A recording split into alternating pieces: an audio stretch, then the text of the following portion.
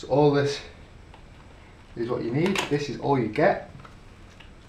I'm kind of curious as if it's one of the ones that comes in a case or not, because they did threaten to have the second release of the Raspberry Pi come in a case and not look all cool or bare and naked. Oh no, it comes all bare and naked. I don't know why, but I think this is a lot cooler. Plus the box it came in, you could easily cut some holes in that and have that as the case. Getting started, go to element14.com/Raspberry Pi. Okay. Wow, China. Okay, so the box can go there. I don't know if you can even still see that. Put it there. This is static. Free bag, obviously. Just make sure I'm earthed before I actually open it. Out it comes. So this is the Raspberry Pi. Put this there. Really nice little surface for it to sit on.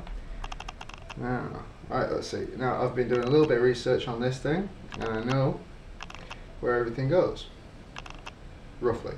So we've got two USB ports here, Ethernet port, where your internet basically goes in. Your HDMI out, which is unusual for a computer. Most computers are DVI out to HDMI in. There are expandable bits as well.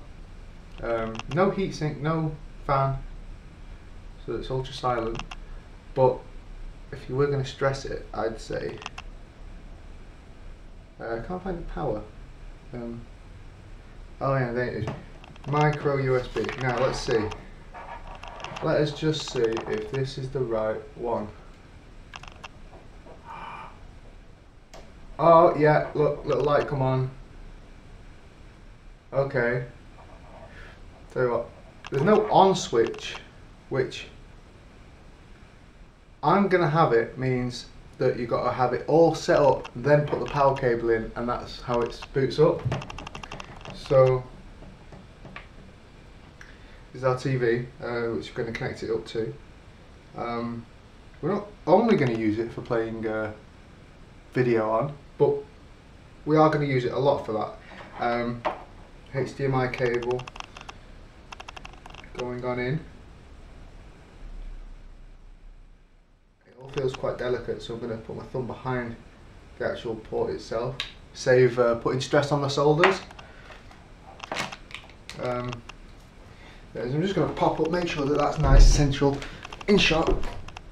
Oh, it's perfect. Right, I'm not even sure you can see my face at any point during that video. Yeah, what's the next bit I need? Oh yeah, turn the telly on, because I've just put the HDMI in. Okay. The telly's flashing at me.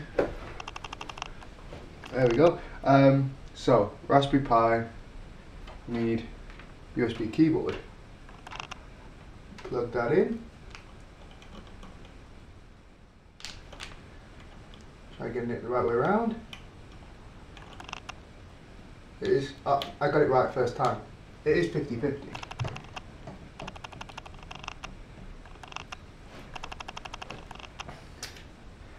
So then we've got the, oh that is the mouse, sorry.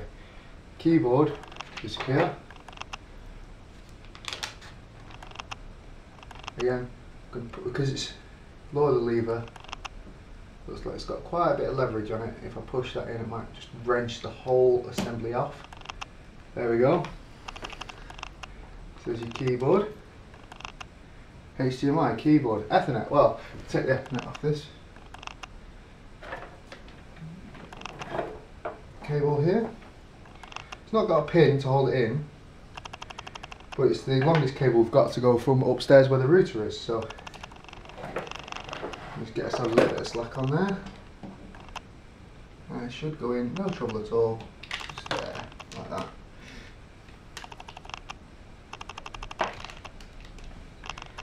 And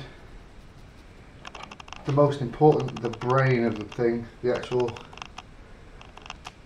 solid state hard drive technology, goes in this way round.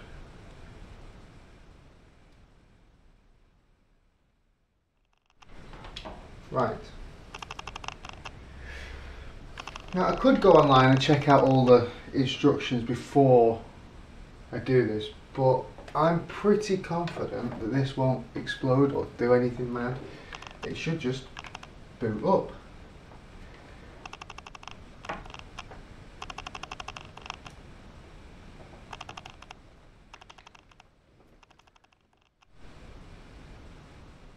Oh! I hope you can read that.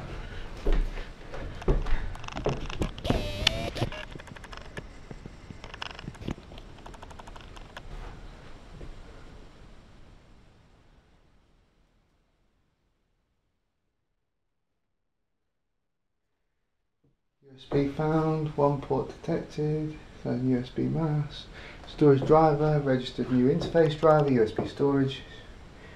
Oh, still booting.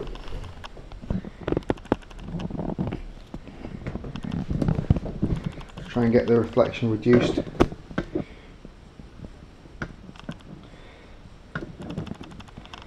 I don't know if you can even read that, it's a bit small.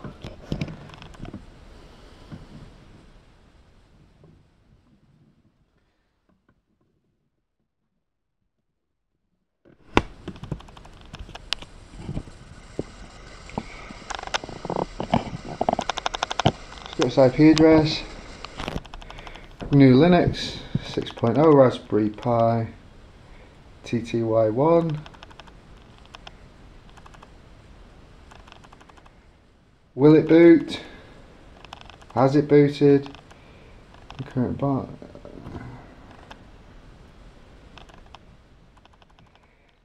There might, yeah, it looks like there's a little bit of text off to the left. So I'm gonna play around with the TV remote, see if I can get that to display. Full. Oh, Raspberry Pi login. Ah! Alright, I didn't prepare for this, so it works.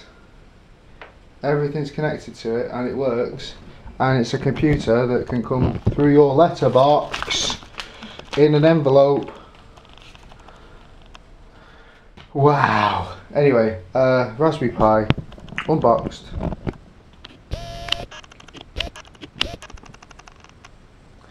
And all beautiful and shiny. So yeah, good news for all you HTC owners. You're going to need another HTC charger. For all you people who don't own a HTC but do own a Raspberry Pi, I would recommend the HTC charger. It's a good quality build, and it's looks like it can resist a bit of wear and tear. It doesn't look like it will break. As for the actual Raspberry Pi, would definitely recommend it. Obviously I'm going to require a login for this before I can move swiftly onwards. So once I've secured the login from my housemate who's actually set up the actual SD card, then I might be able to get back to you and film that bit.